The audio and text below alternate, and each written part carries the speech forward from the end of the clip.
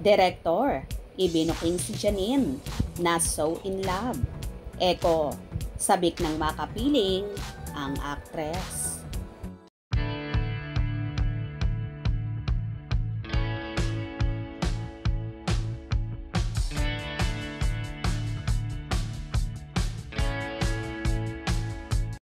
Katakot-takot na kantsaw ang inabot ni Jericho Rosales mula sa netizens sa comment niya sa post ng labs niyang si Janine Gutierrez. Kasalukuyang nasa Italy kasi ang actress para sa premiere ng Love Diaz film na Pantos Mia sa Venice International Film Festival. Sa Instagram account ni Janine ay proud na ibinandera ng actress ang pagrampa niya sa red carpet ng naturang prestihiyosong International Film Fest.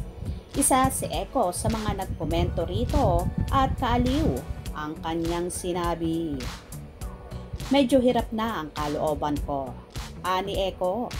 Super kilig naman ang netizens and at the same time ay tawa sila ng tawa sa comment ng aktor. Sa isang reel naman ni Janine ay nagkomento rin si Eko. Obvious na proud siya sa kanyang lady love. You look like a dream. Congratulations to you. And at Pantos Mia film, mensahe ng aktor kay Janine. Matatandaan kamakailan naman, inamin ni Eko na nasa dating stage sila ng actress.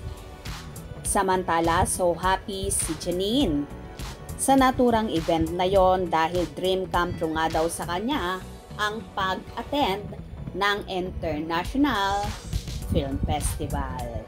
And I feel the same way. It's really about like these important stories that need to be heard the world over, and uniquely Filipino point of view. And I'm just so happy to be here and be with all of you. So I just can't stop smiling. Thank you. Maybe Janine, you're in love right now. No. Ay,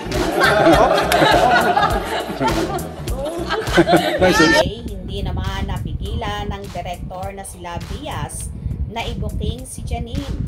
At sinabi ngang in love daw ang dalaga. Kay Jericho nga ba kaya?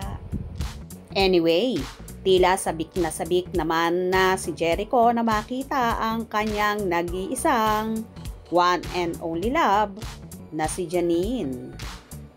Kung nagustuhan nyo ang video na ito, comment down below.